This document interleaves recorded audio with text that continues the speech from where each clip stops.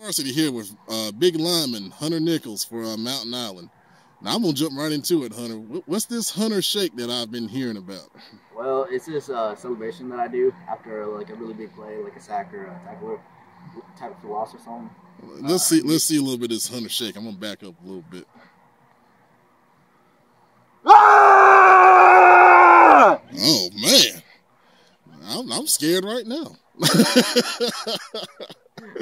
So you're basically the guy that kind of gets the team hyped up and keeps them fired up.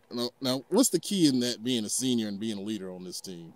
I mean, it's just it's a key because you gotta keep the team hype. I mean, right. I don't know what else to say.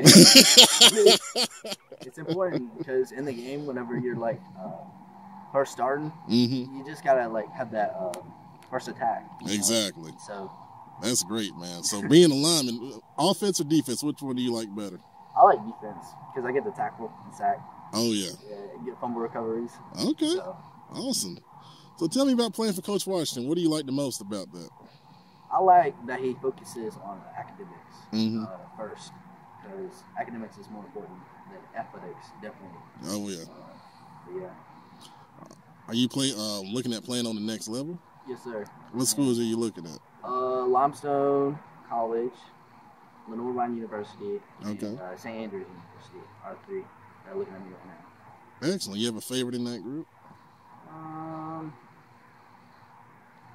Not necessarily. Okay. All right, cool. So what's going to be the key for this team to make a deep run in the state playoffs and win a state championship?